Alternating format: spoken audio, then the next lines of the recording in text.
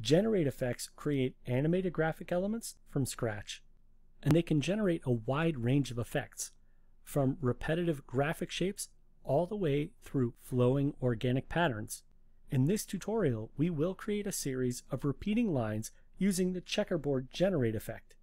You can follow along with the practice files included with this tutorial or with a project file of your own. First thing, let's create a layer solid. I'll click in the timeline to make the composition active, and then go up to the layer menu and choose New, Solid.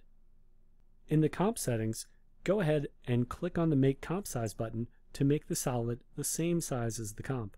Now, since we want to create lines instead of a grid, let's go ahead and change the width of this solid to a setting of 20. We can leave the height alone and then click OK.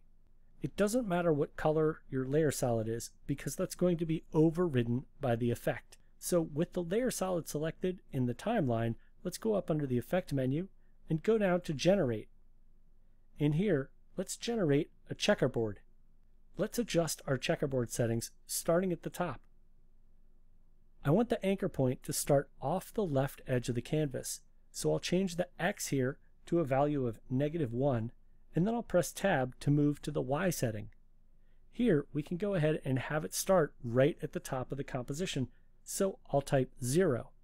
Now we can move down to the width setting, press the Tab key, and change the width from 16 to 25, and then press Enter to set the size.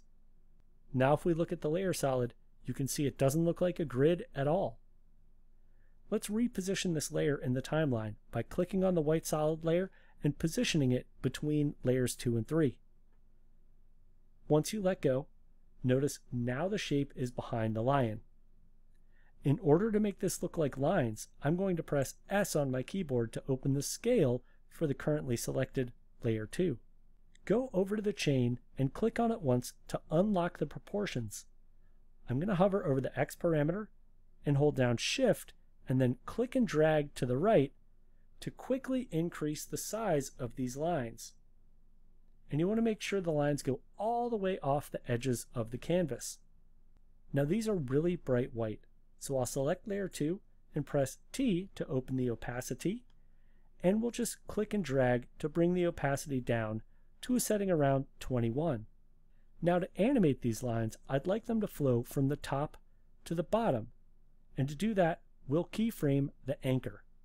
Since our current time indicator is already at frame 0, go ahead and just keyframe the anchor setting in the Effect Controls panel. Move the current time indicator to the end of the timeline by pressing the End key on your keyboard. You can also just click and drag in the timeline. Make sure you're on frame 9 seconds and 29 frames. To animate the anchor point, let's move it down on the Y-axis. Enter a value of 200 in the Y parameter. I chose that number because it's divisible by 25.